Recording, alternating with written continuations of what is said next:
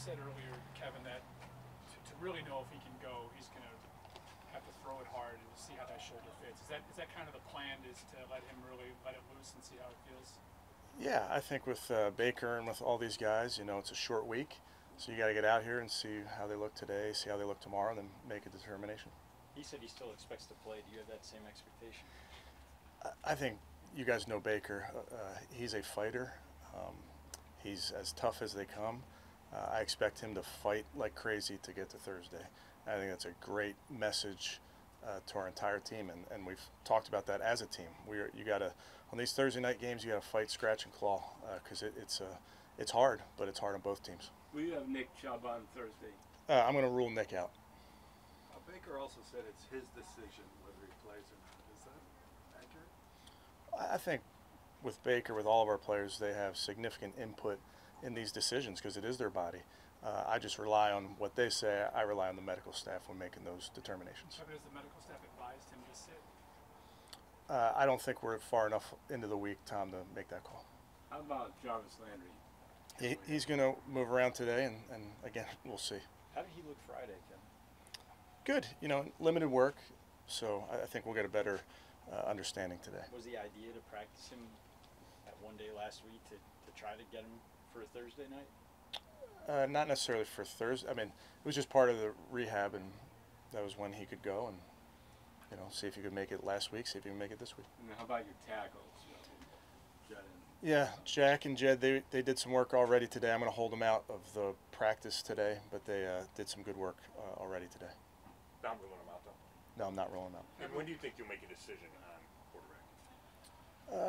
I think over the next 48 hours, probably. Be before Thursday, you think? Is that 48 hours? I'm trying to think. Any math majors? Yeah, in the next couple days. When you signed and brought Case Keenum here, you would think that this would be a situation that you'd be very comfortable sliding him into. What is your level of confidence in if he would go out there on a short week and play?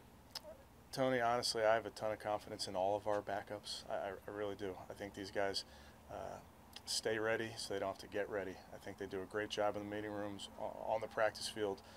So, specifically to Case, he's a pro. He'll be ready if we need him, and that's no different than a lot of these guys. Will Odell practice? Will Odell practice today? I'm not sure exactly how much he's going to get done. We'll see. But a chance to play Thursday? Yeah. Well, what stands out to you about the Broncos, Really well coached, number one.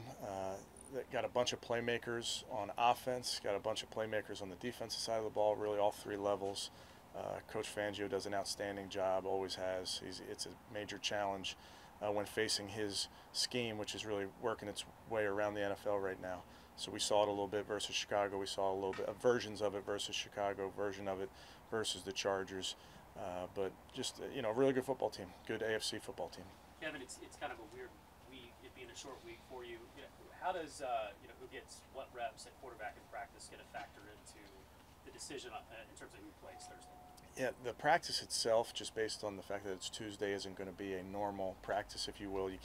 Not going to get every single rep, so that won't factor in a big part. Is there any scenario in which Keenum would start and Baker would be still available, or is it either start or not available? Yeah, I couldn't get too far into the specifics, Tony. I just think we're really focused on today. Will the availability of the tackles play a part in the quarterback decision? I think, I don't want to say specifically yes, Marla. I think all of this, at every position, we take everything into account when making these decisions. Kevin, I know the turnaround to a Thursday night game is quick, but because your guys' bye week is so late this year, is there some benefit to the timing of kind of getting that little mini bye after this game and the timing of it all? Yeah, I think where this is placed is helpful to having, a week 13 bye, week 12, 13. So, yeah, I think this Thursday week being somewhat in between is helpful. What have you seen? What's the strengths of D'Ernest as not on special teams, but as a runner? Yeah, I think you guys saw D'Ernest in their last season at times, and he was very dependable. He was very accountable. Broke some long runs for us. Can really catch the ball. So, similar to the earlier question, I have a ton of faith in D'Ernest, just like all these guys that may get called upon.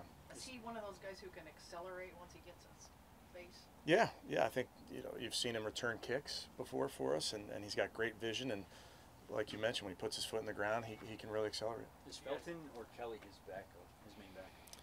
Yeah, I think all those guys. I know we'll probably put out a depth chart, but it's.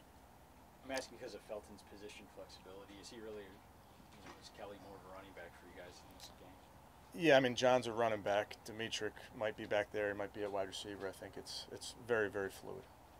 So Kevin, with Nick Chubb been missing 2 games, are you confident he'd be ready for Pittsburgh then, or for him not to have been put on IR? Yeah, I think we'll deal with next week. Kevin, what do your familiarity with Teddy Bridgewater and Pat Shurmur? What do you think of each of those guys, and what kind of factor could that have? Yeah, I mean Pat, great friend, extremely instrumental in my development as a coach. Teddy, one of my all-time favorites, just a great person, great football player. Excited to see both those guys. What was the process like getting ready? Did you have your quality control coaches like last week on Denver? Yeah, those guys haven't slept in a few weeks. Okay. I mean, Vic Fangio said he took a peek at you guys on Saturday. Did you do the same? I didn't. I try not to cross streams, if you will, but I've spent a lot of time, obviously, on these guys. Is Pat's offense this year the same as it was when you guys were together in Minnesota? No, I think he's definitely evolved. I think like all the good ones do. Pat's certainly changing up what he does.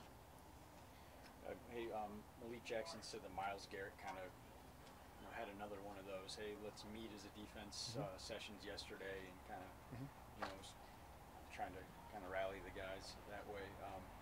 How valuable has he been as a leader?